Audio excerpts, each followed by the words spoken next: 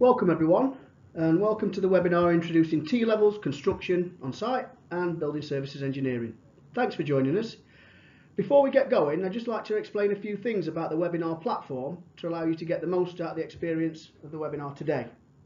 All viewers initially will be in listen-only mode. However, we want you to engage with the webinar, so please use the on-screen panel. You can use the question tab to engage with us, and we'll be picking those questions up along the webinar, and our chair Susie Bremner will then be helping answer those at the end of the webinar. We expect it will be extremely popular, but we'll do our best to answer all of your questions and queries. And then what we'll be doing after the webinar is collating all those questions and queries and creating a frequently asked question document and sending that out along with today's presentation. Okay, we're going to introduce ourselves in a minute, but let's look at the agenda. We're going to look at who's on the webinar panel today and who's going to be answering your questions. We're going to look at the outline of the partnership agreement, introduce you to the T-level programme and technical qualifications. We're going to be looking at the design model for those qualifications, the milestones for the project and project development, the support and guidance we're looking to provide, and then we're going to have a Q&A session afterwards, which will hopefully get all your questions answered. Okay. Who have we got on the panel today and who have we got on the webinar? Well, there's myself, Building Services Technical Advisor, Rob Mallender.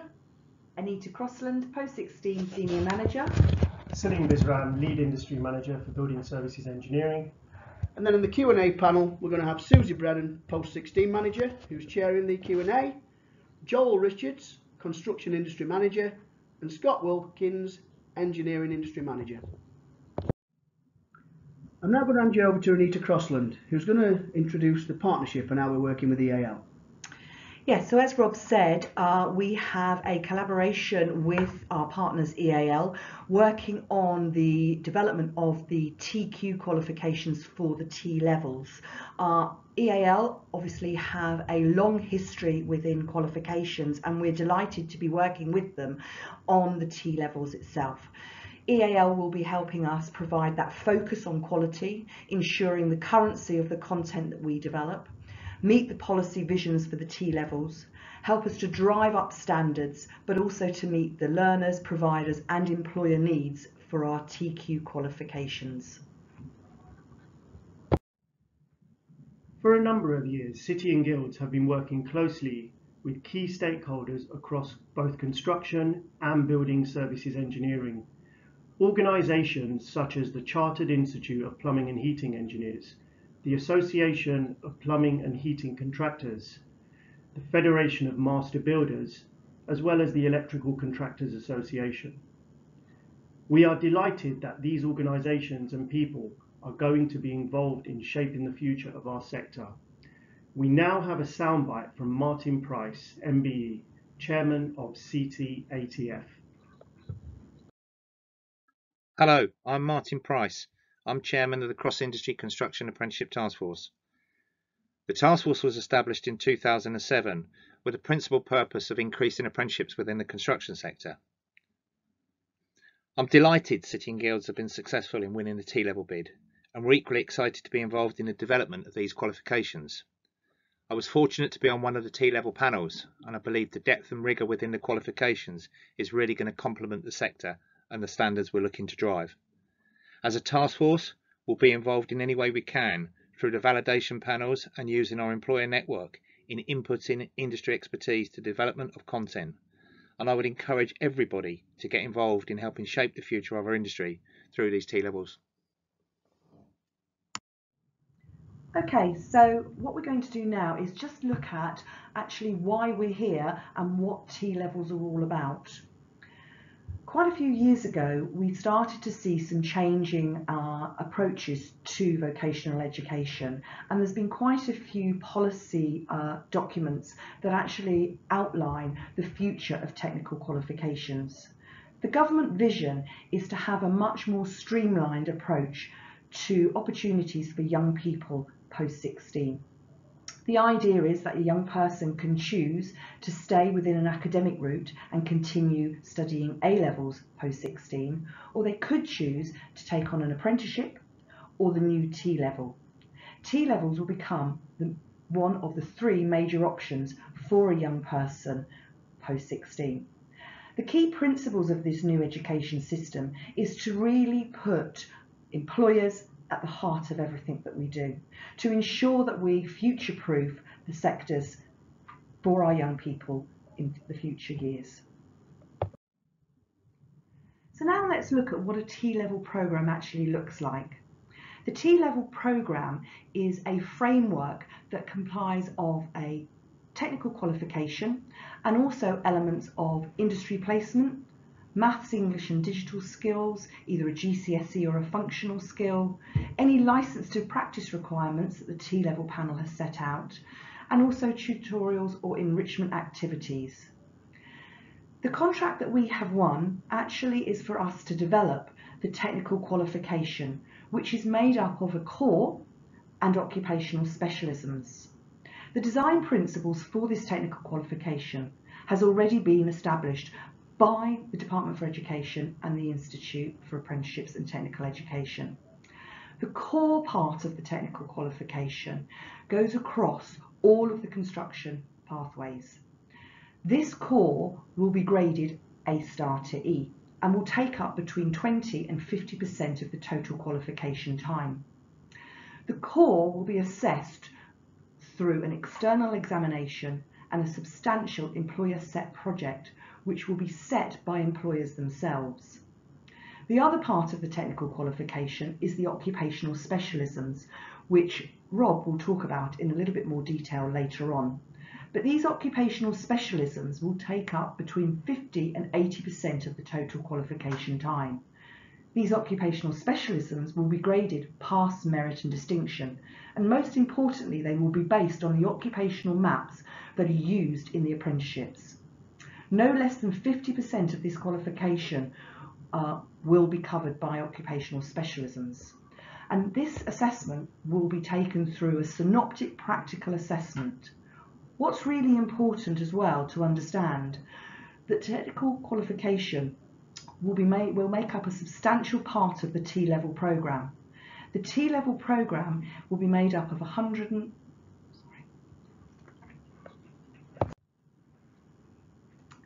So now we're going to look at the T-level programme. The T-level is made up of several components. In the heart of it is a technical qualification, or a TQ, and this is the contract that we've been awarded to deliver.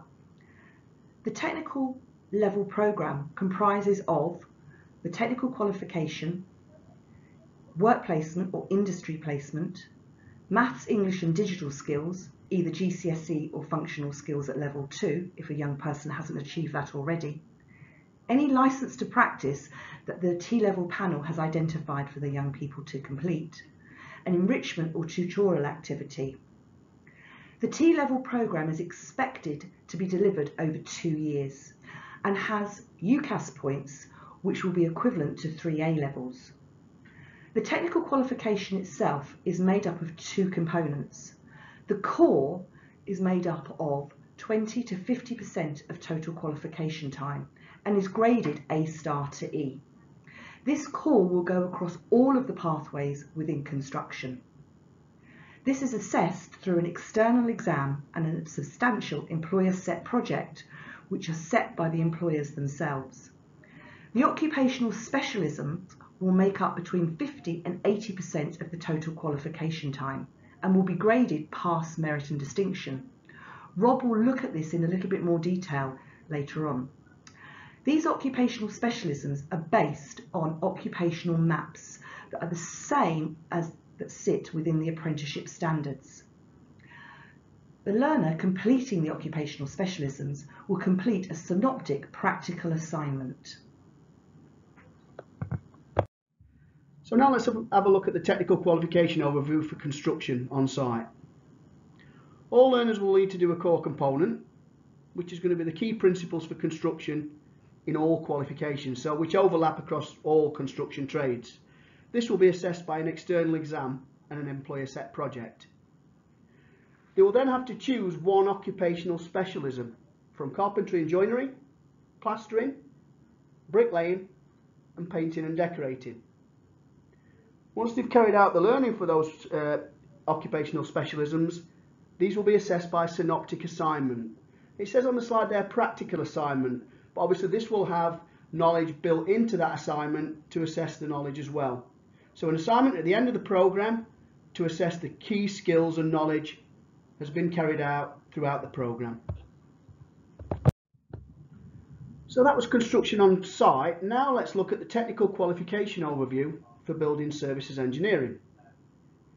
So the construction core component will be the same core component which is in the construction on site, assessed in the same way, delivered in the same way.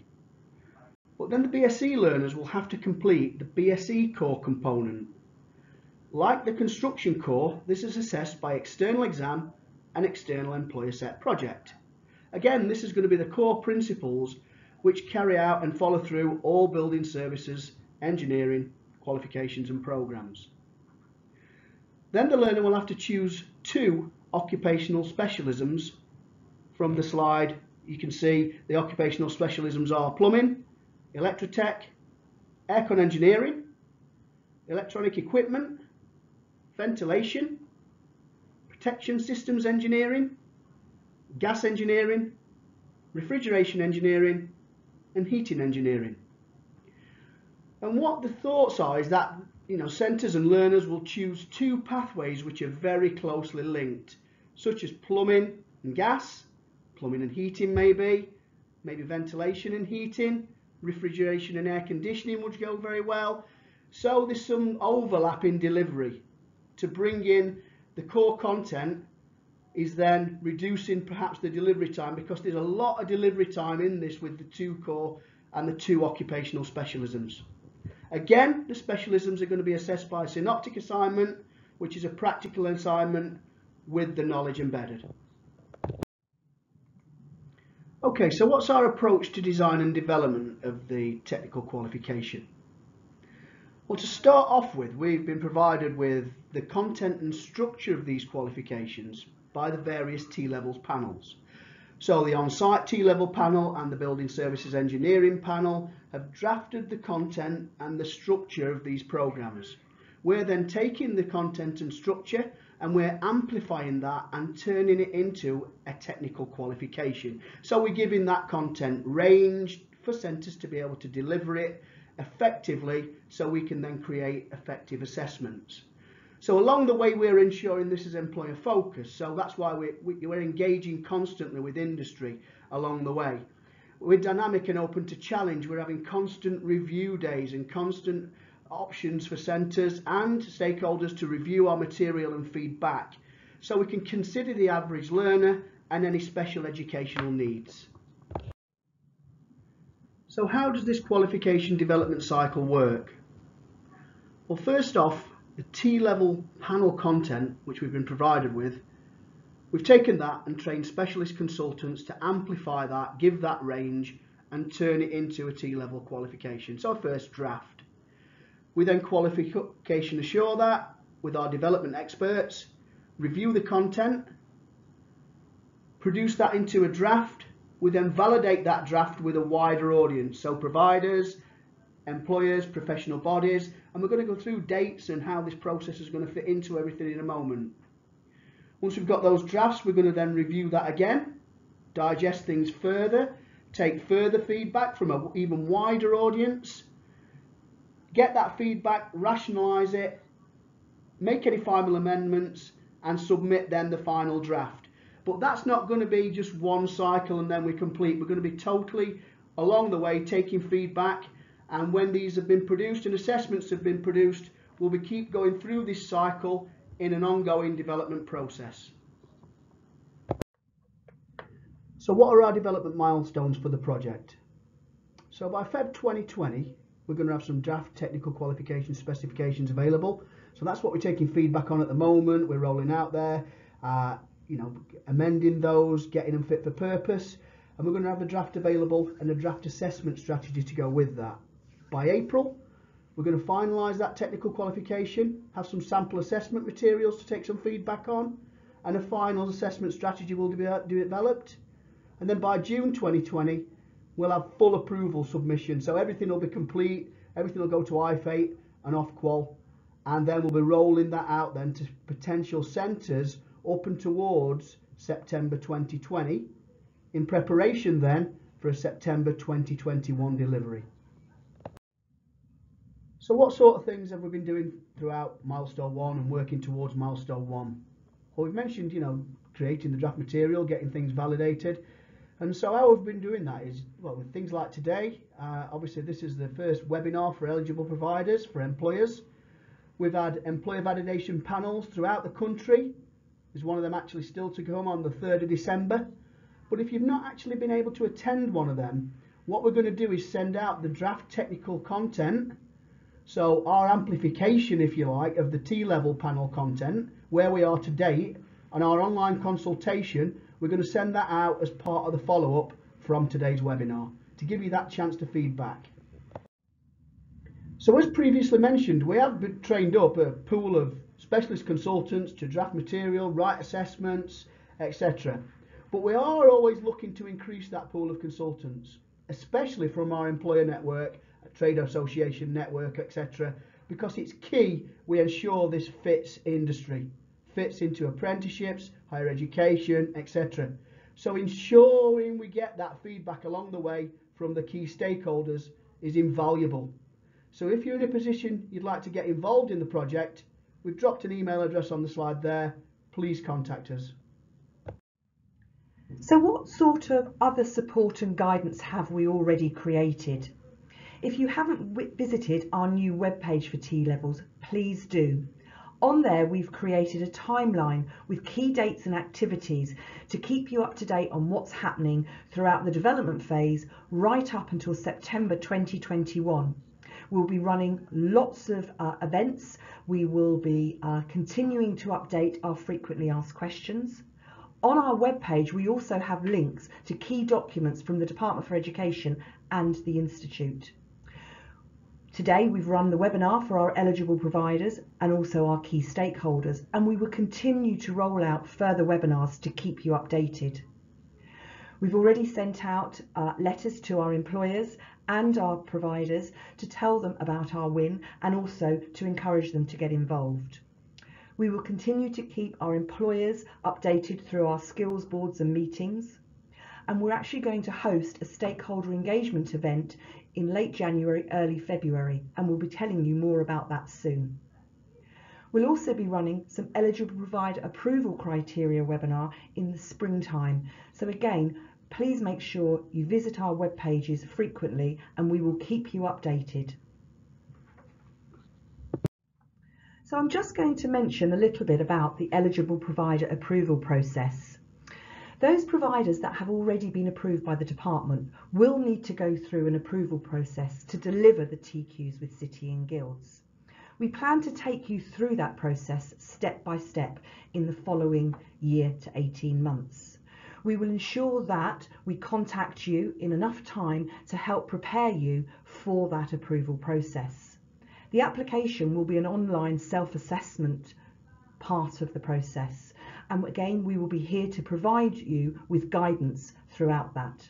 Our approval consultants from across City and Guilds and EAL are occupationally competent and have the detailed knowledge of the TQ. You'll be allocated an approval consultant who will review your application and complete an approval visit and support you through the process. Working with us is obviously key, but we are really keen to make sure that you are supported right the way through this and you are ready to work and deliver the TQ from September 2021. Our further webinars and guidance will follow on this webinar, and early into the spring we will give you more information. Thank you so much for listening to our webinar. Now we'd like to pause for a few minutes to give you a chance, if you haven't already, to create your questions on the question tab, and our panel will be able to answer your questions in a few moments.